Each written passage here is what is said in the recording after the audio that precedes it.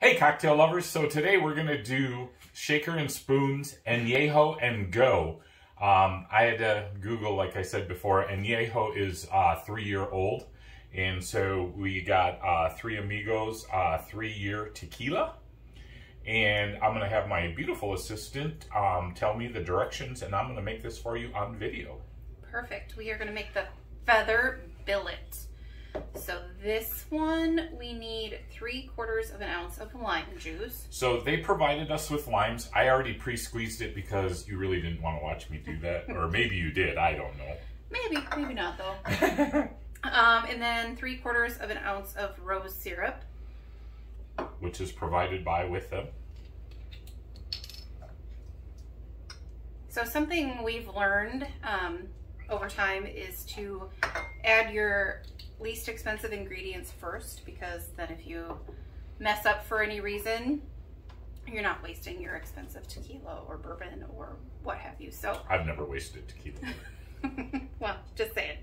And then it says 1 dash, not drop, of chocolate mole bitters, which is also provided for you, meaning that in the dry dropper, get it 3/4 full. That is a dash, not a drop. Yep. And then 1.5 ounces of tequila. Tequila!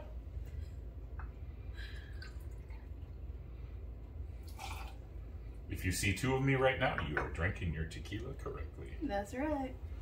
And then you shake.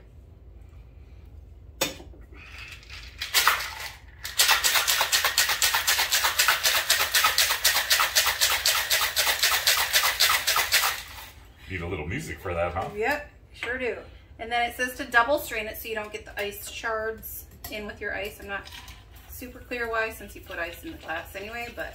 It is so everything is fresh, my dear. Okay, now we know. Freshness is everything. And if we weren't on video, too, look out that strainer and not waste a single little bit. I probably would, but...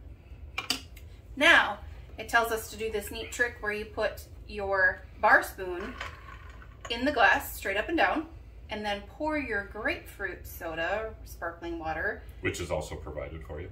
Yep, down the bar spoon. That's what those little swirly things on the spoon are for.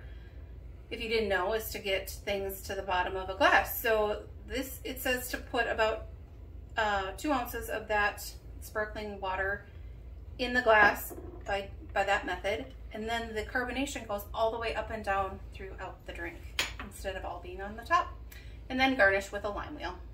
Which limes are also provided with. Like I said, I personally did it just so you didn't have to watch me squirt myself in the eye with lime juice. Okay. Oh wait, you might have wanted to see that. That'll be a future video. It could be. Okay. We already pre-made one, so my lovely assistant can partake in this drink with me. All right. Cheers. Cheers. There's a nice, oh, sorry. Cheers. But also there's a nice little layering effect. I don't know if you can see that on camera, but it's pretty cool. Yeah, it looks, kind of reminds me of a tequila sunrise because it's yellow on the bottom and pink on the top. Yeah, so kind of. If you can see that, I'm not sure, but. Yeah, super cool. Okay, cheers.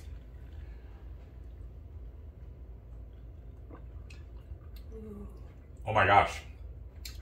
That is awesome. That's real good. Good job, shaker and spoon. Kudos to you. Okay. Yep. I like that a lot. So again, this one is called the Feather Billet. The Feather Billet. It's a nice sipping, refreshing, easy drinking drink. I'm gonna just stir it up just to see if it changes anything. If that separation stays or if it...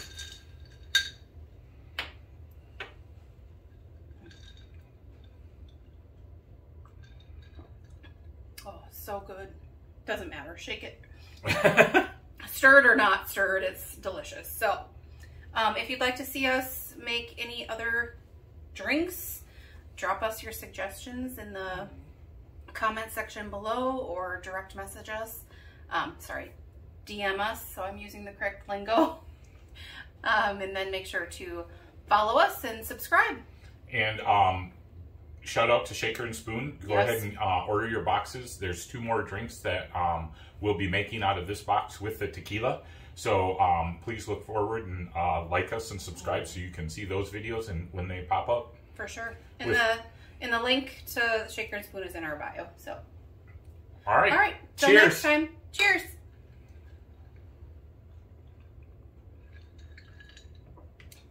Oh, that is so good. It is.